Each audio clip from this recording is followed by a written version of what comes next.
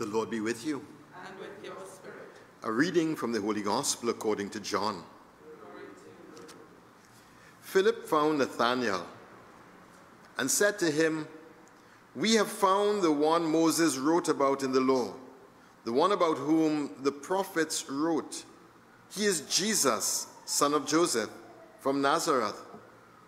"From Nazareth?" said Nathanael.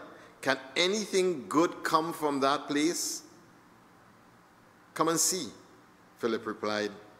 And when Jesus saw Nathanael coming, he said to him, "There is an Israelite who deserves the name incapable of deceit." "How do you know me?" said Nathanael. "Before Philip came to call you," said Jesus, "I saw you under the fig tree."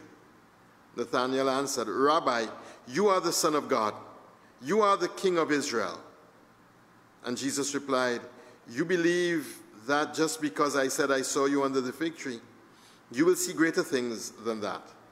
And then he added, "I tell you most solemnly, you will see heaven laid open, and above the Son of Man, the angels of God ascending and descending."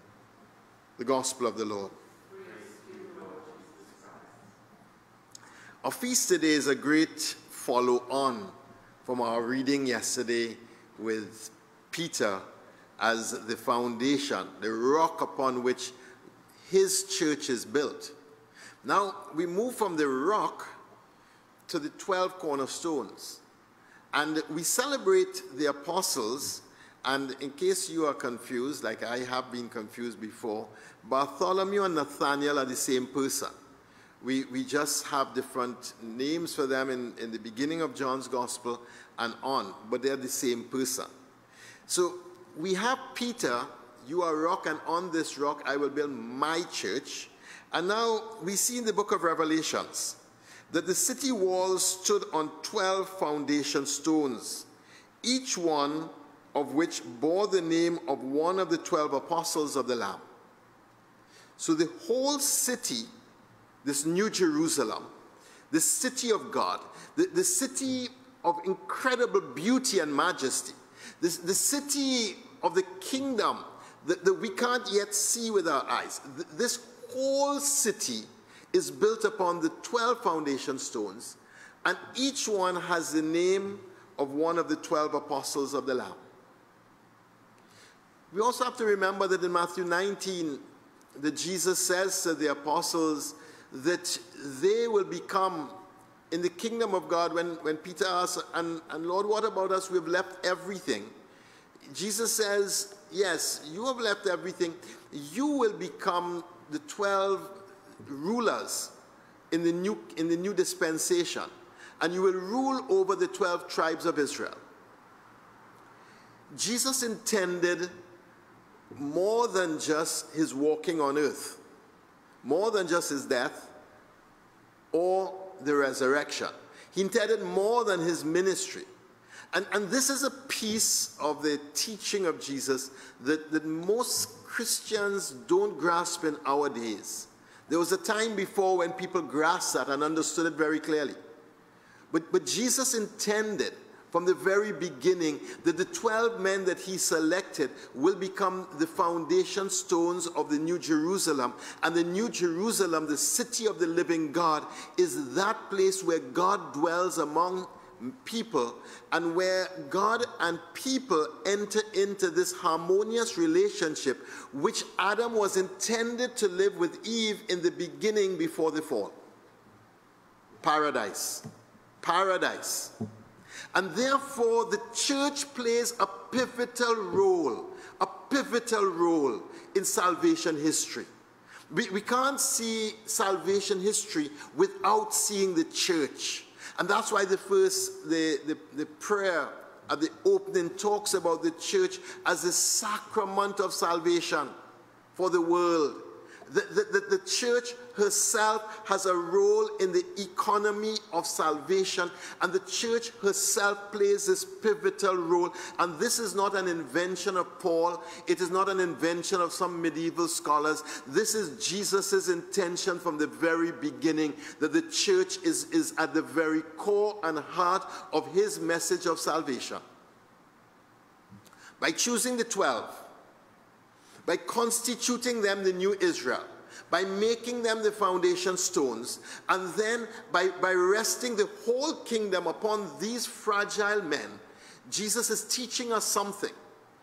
And it's something about the role of the church in the passage of salvation history for human beings.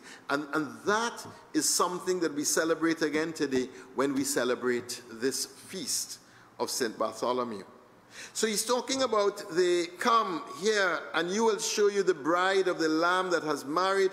And the marriage of the bride and the Lamb, we know that marriage took place on Holy Thursday, was consummated on Good Friday. We know that's what we celebrate every time we celebrate the Mass. And therefore, every time we celebrate the Mass, we are seeing what the book of Revelation is speaking about.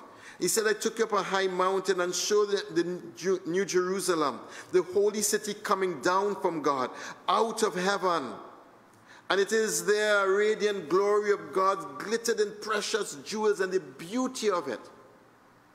Now let's go to the gospel reading and see again how we get this understanding, and how the understanding has gone to a whole new place now.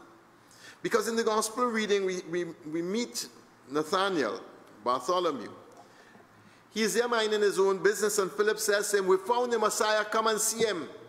The man come from Nazareth. and Bartholomew said, Nazareth?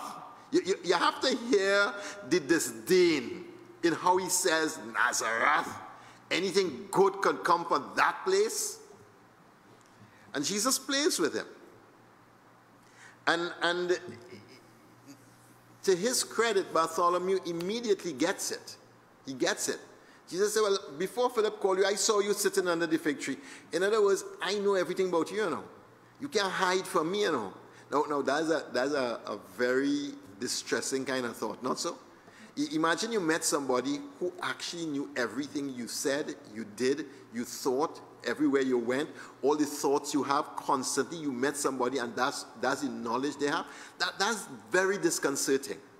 And that's what Jesus does to Bartholomew, to Nathanael. And Nathanael, to his credit, immediately says, you must be the Son of God.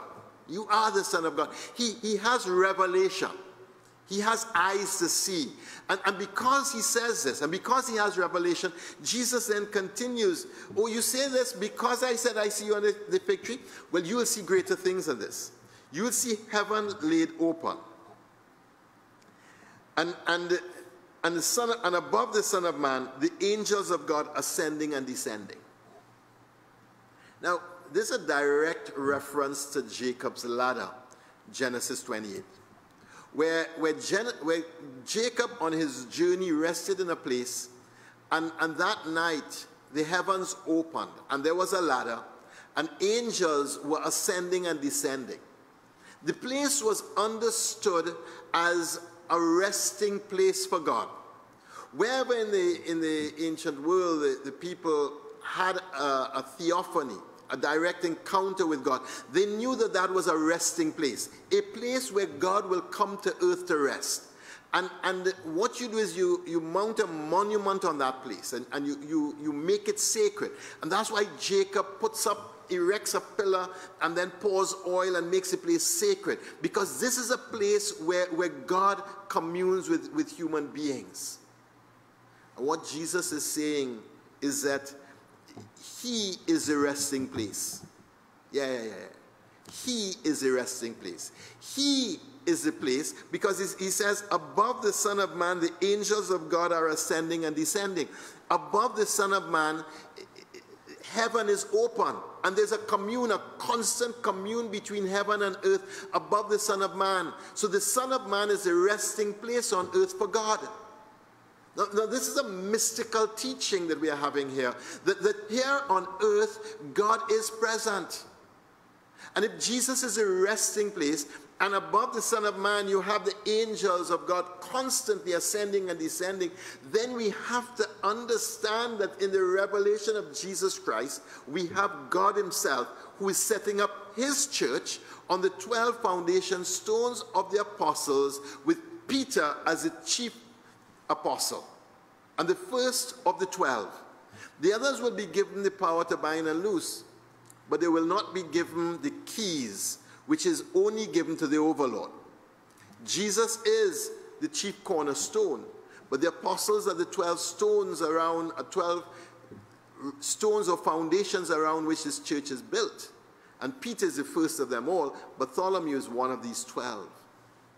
But let's go now to what this says to us. Because if Jesus is the resting place on earth, then that altar is a resting place on earth. Because you see, on this altar in a few minutes, Jesus will be coming. And the angels of God will be ascending and descending. Every time the Eucharist is celebrated, the angels of God are ascending and descending. Every time the Eucharist is celebrated, heaven and earth are wedded together. Every time the Eucharist is celebrated, heavens lay open. And the angels of God who are constantly before Jesus on the Lamb, and constantly before the one of great age, in worship of Jesus and the one of great age, those same angels are worshiping here on this altar when we are here celebrating Eucharist on earth. The same Eucharist is being celebrated in heaven, and the Lamb who was slain is in heaven, and there's a worship around this Lamb. The same way when we say Lamb of God and raise the sacred species here on earth, the angels are ascending and descending. And what is given to Nathanael is sight, the sight to see the truth. The truth is that God is in all things. The truth is that God is here manifesting himself in the world. If we have the eyes to see, the whole world is pregnant with God. But with our blindness, we don't see it. Let's pray today for sight. For the sight to see the truth that God is here with us. The whole world now is a resting place. And the whole world, and wherever there is a Christian in commune with Jesus Christ and the Trinity, that is the resting place of God also. Because he lives in us. He makes his home in us. And that is the truth also. So today, let's pray for sight. That our eyes may be opened to see the glory of God manifest amongst us. Amen. Let us pray. Father, we thank you for your tremendous love, and we ask, oh God, that you give us the way to see in our whole world the glory of your incredible love. In each person that we will meet today, the spark of the divine. Lord, hear us.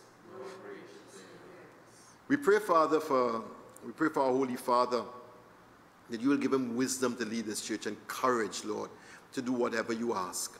Lord, hear us. Lord, graciously hear us. And for the bishops around the world, especially the bishops of the AEC region, we pray that you will give us courage and wisdom also to lead this region so all people may see your incredible love. Lord, hear us. Lord, graciously hear us. We pray for all the many people who have placed their petitions in the prayer boxes, and that we hold these petitions here today and ask your mercy, Lord, for each one. Lord, hear us. Lord, graciously hear us. We bring our prayer to the Father through Christ Jesus our Lord. Amen.